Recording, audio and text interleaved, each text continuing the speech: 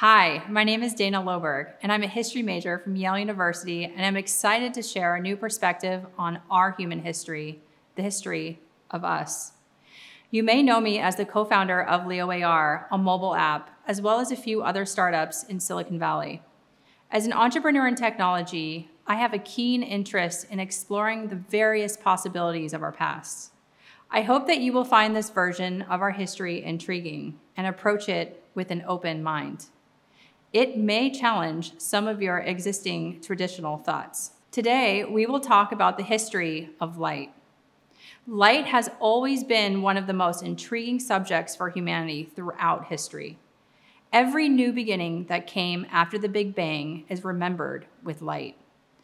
Scientists and philosophers who tried to answer the question of what existed before the beginning used the properties of light to help. They were trying to uncover the underlying structure of the universe, and they utilized the unique characteristics of light.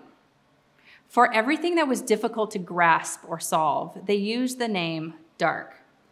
The presence of knowledge was referred to as light, while areas untouched by its brilliance were collectively known as ignorance. The reason humanity strives to tell the story of concepts such as knowledge, existence, non-existence, and ignorance alongside light is rooted in the connection that light has with these events. The light, which is the name of the beginning, is the cause of the beginning. Let's briefly look at what light is before delving into its history. What is light? Light, or visible light, is electromagnetic radiation that is within the part of the electromagnetic spectrum that can be detected by the human eye.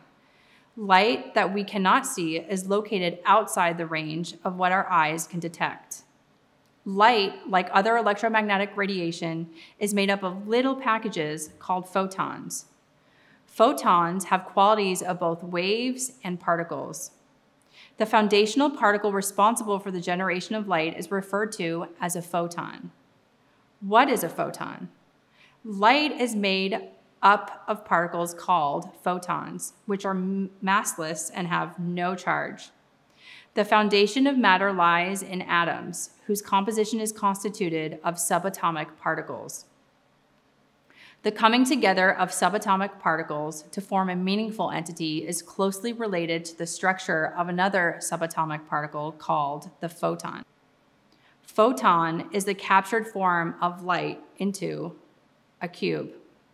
A particle needs to be stripped of all factors to be free of charge.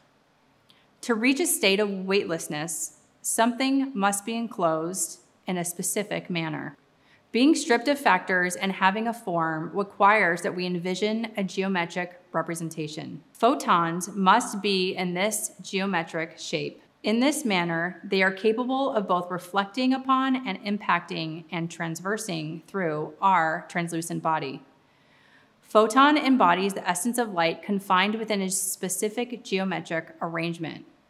Let us examine the possibility of this arrangement. Photon's geometry. If this geometric structure were completely spherical, atoms wouldn't be able to form molecular compounds with each other because charge differences would not occur.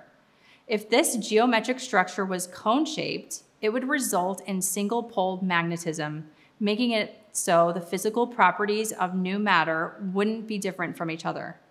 For the photon to possess neither mass nor charge, it must reside within a cubic form.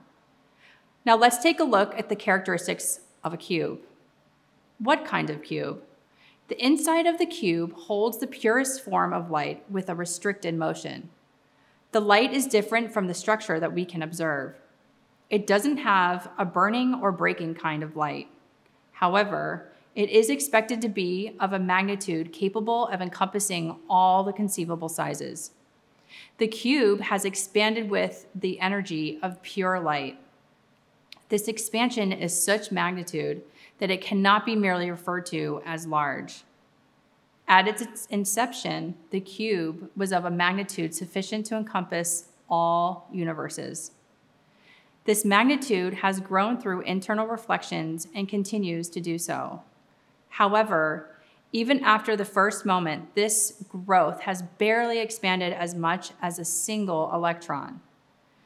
This seemingly small development is equivalent to an incredibly minuscule fraction of a second.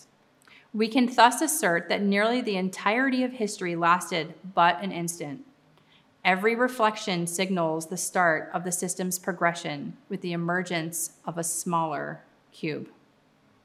The rapid formation of each reflection within the massive entity has swiftly birthed a new photon within a new cube. Each cube within the larger entity moves like organs that start as small cells and morph into distinct shapes. This occurs at a remarkably high velocity, enabling the formation of various forms of matter. Varying forms of masses are shaped by the behavior patterns of photons.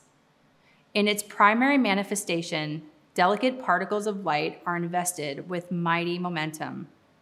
This form may be considered as 2 steps anterior to the material realm. This phase synchronizes with the inception of manifestation. In its secondary manifestation, light, now fortified as particles, begins to decline in momentum. This occurrence marks the phase of electron genesis. Furthermore, it is the phase during which the volume forms indicative of matter's presence emerge. Many scientists espouse a metaphysical perspective on this phase. The third form is the stage of existence coming into being. Let's examine how existence came into being. What happened at the first moment of existence? Each photon has the ability to become an electron perception. Electrons are the result of photons losing speed and gaining mass. Photons started slowing down right after the creation of time. Time is an existence that causes slowing down. Slowing down creates a natural volume. The natural volume creates natural mass attraction. Natural mass attraction is a volume function that can be referred to as general volume. In the first moment of existence, the photon slowed down and transformed into an electron. The transformation of the electron caused an electromagnetic wave. The electron was ready to attract every particle that would form the nucleus of an atom from the second mass form. If this attraction were faster than necessary, it would mean that the entire volume would come together and end before it even started.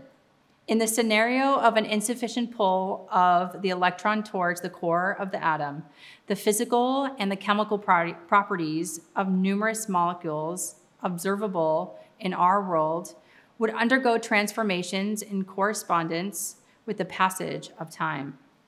Everything had to be in order, on time, in the right place, and enough. Light was a guiding force for existence. But how? Let's talk about slabs. In the meantime, the walls of the biggest cube that was trapped in pure light became a slab that carried traces for each electron that was in time. Each slab was becoming a software that would guide the electrons. The plates both kept the electrons at the right speed and created the necessary gravitational field for their place. Slabs. Let's talk about slabs. In the meantime, the walls of the biggest cube that was trapped in pure light became a slab that carried traces for each electron that was in time. Each slab was becoming a software that would guide the electrons. The plates both kept the electrons at the right speed and created the necessary gravitational field for their place. The history was written on these slabs before it was lived. The light was guiding the history with the strength from these slabs. The first atom of history still exists today. The last atom that will end the existence of history is waiting for the final signal from the slab. That's the end of this video. If you have any questions or want me to explain more about certain parts of this video, please feel free to leave a comment or question under this video. That way, I can get a consensus on which topics we should expand into and explain more in depth in future videos. Thanks so much for listening, and I hope this brings more enlightenment to everyone.